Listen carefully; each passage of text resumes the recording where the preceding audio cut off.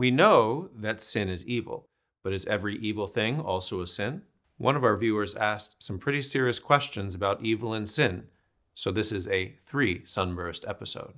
To learn the answers to these big questions, stick around.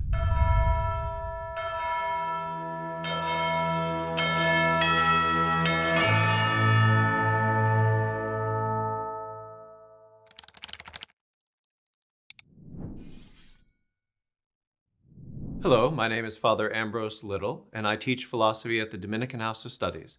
Welcome to Aquinas 101, Big Questions, Little Answers, the series where I do my best to answer your big questions about philosophy, theology, and more. Our viewer asks, what is the distinction between evil and sin? From my reading of St. Thomas, evil is a privation of the good, while sin is not simply a deficiency, it is an act. This makes it seem like evil is passive. Or better yet, what is the relationship between evil and sin? Can we do evil or just sin? If we can do evil, how can we do a privation? What specifically is being deprived? Order? Fullness of the thing? These are some pretty detailed questions, but I think we can break this down into 4 principal questions. 1. What is evil? 2. What is the difference between evil and sin? 3. Is it possible to do an evil act without it being a sin? And 4. Can one do evil when evil is a privation? Turning to the first question, we ask, what is evil? In the Thomistic tradition, but really in the vast majority of philosophical traditions that take up this question, evil is considered to be a privation. What does that mean? A privation is an absence of something that ought to be there. Now, not every absence is evil. For instance, when we look at a donut, we realize that the donut hole is a part of most donuts. This hole is an absence, but nevertheless a beloved feature of the donut shape. It may be an empty place in the donut, but it is not evil, because it is an empty place that is supposed to be there. Privations are emptiness or absences of things that ought to be there but are not. For example, the absence of food when you are hungry is an evil. The bursting of a pipe due to weakness of the metal is also an evil. Illness is an evil because health is the proper state of a living body. These are things that ought to be there but are not. What then is the relationship between evil and sin? They are related to one another as a genus is related to a species. We can say that every sin is evil, but not every evil thing or action is a sin.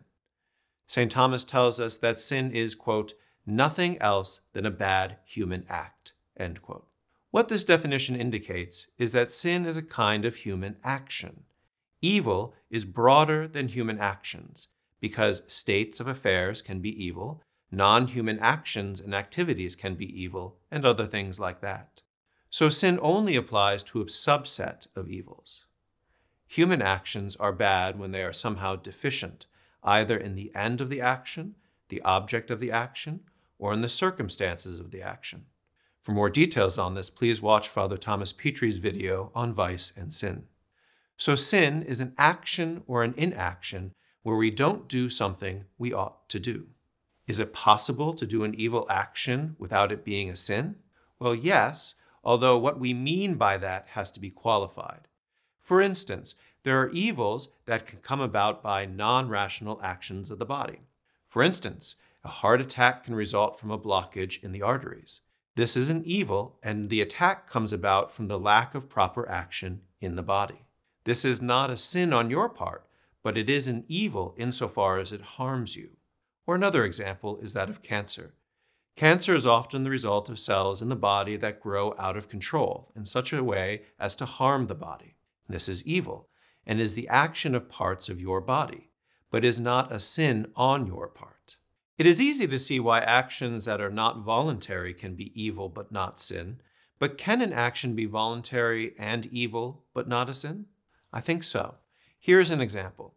Let's say it is a hot day and I want to cool down by drinking a milkshake. I take a sip of the milkshake and then undergo brain freeze.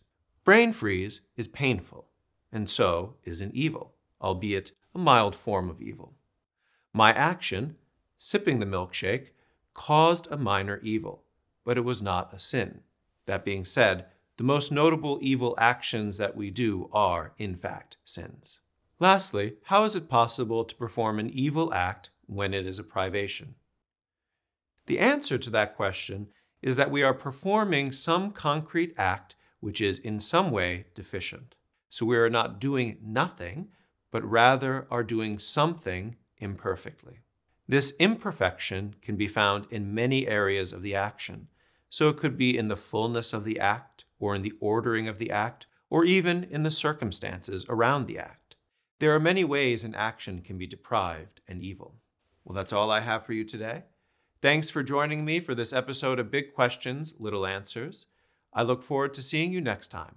Until then, may God bless you and keep you in His grace. I hope that answers all your questions, but if not, please let us know by submitting your big questions using #AskAFriar in the YouTube comments and on social media. And don't forget to like and share with your friends, because it matters what you think.